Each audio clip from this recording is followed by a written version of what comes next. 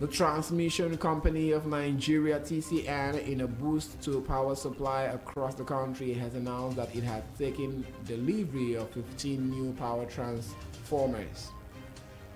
The power transformers, which comprises of a 60 megavolt ampere MVA, 132 33 kV, and 5 150 MVA 333/132 kV capacity transformers are expected to increase Nigeria's electricity transmission capacity by 1,487 megawatts.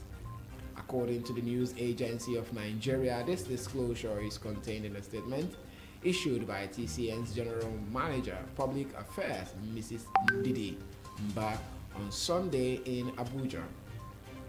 Mba, in a statement, said the transformers, which were retrieved from the Apapa port, were delivered to TCN Central Store in Ojo, Lagos State for onward delivery to various TCN sites across the country.